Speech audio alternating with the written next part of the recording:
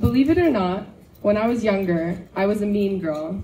Now don't get me wrong, I wasn't a flat-out bully, but especially in a school environment, another side of me came out. From constantly talking bad about my classmates, intentionally excluding girls from my friend group, and overall just lying and manipulating for self-gain. My moral compass was astray, and I had no sense of what was right or wrong. Through elementary school, I continued to take poor actions.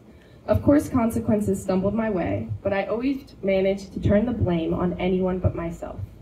Until 5th grade. On the heels of a prank gone wrong, I found myself starting my summer before 6th grade in the police station, being interviewed by a detective for a prank call my best friend and I had made. It was the first time in my life I couldn't lie out of a situation. I remember feeling so embarrassed on the drive back home, ashamed that my parents knew everything I had done and knowing how disappointed they were. Better yet, my best friend and her family bore none of the blame and deemed me as the instigator. My parents could have easily excused my behavior and forgotten the incident even occurred, but they didn't. Despite my reluctance, they forced me to go to the kid's house I had prank called and apologize to them and their family. Over the course of the summer, I visited their family to spend quality time with them multiple times. Although initially it was uncomfortable, my parents told me it was making amends, not just through words and apology, but through actions. It was just a prank call, but it changed the course of my life. It was the defining moment where I decided I didn't want to be mean anymore. In life, everyone is bound to make mistakes. We hurt people, we lie. We get jealous and self-righteous. We get prideful and stubborn and mean. Missteps are inevitable, but I believe it is what we do to make our wrongs right that defines our character. I used to think life would be easier if I turned a blind eye to my character defects. I didn't care to know how selfish, insecure, and judgmental I was. But ever since 5th grade, I have tried to live a life of honest self-accountability, seeking what I could have done better in every situation. I'm far from perfect, but I know that gossiping is wrong and reflects individual insecurity. And to escape it, it really is just as simple as walking away or speaking up. The rambunctious, manipulative, and lost elementary schooler is still in me at times. If I could tell her anything, it would be to use her passion for good. Use it to be of service to someone. Ask them a question. Show them your undivided attention. Stop talking and start listening, because learning lessons are all around you. You aren't perfect, so stop expecting yourself to be. Your imperfections create conflict, and how you respond determines who you are.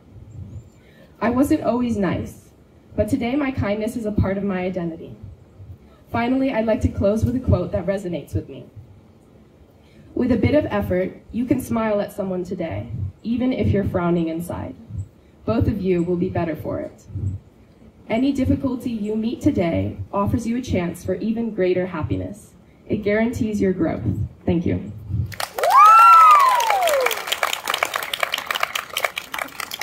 Okay, shout out. Thank you to all the teachers I have had at RHP.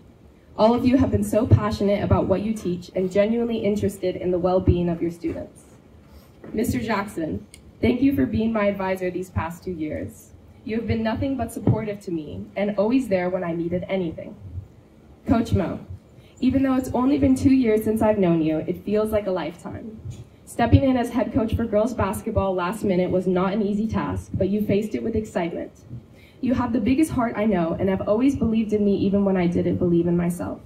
I don't know what I'll do without you in college, but I will always remember your kind words. Sasha, my brisket. It really was fate that brought us together. It seems like forever ago we were in kindergarten at El Marino. Who would have thought we would be spending senior year together as teammates? I've always admired your rare quality where you can make anyone you talk to feel comfortable and special. Don't ever change that. Sophia, our deep C-block conversations have been one of the highlights of my senior year. Although we may not always see eye to eye, I believe our differences are what brings us closer together. This may sound corny, but you really are a light in my life. You are accepting and funny and radiate an honest and optimistic energy. I can't believe you're going all the way to Michigan. Have fun in the cold. I will miss you a lot. Tatum, I wouldn't have even come to RHP if it weren't for you. You are the best teammate I have ever had.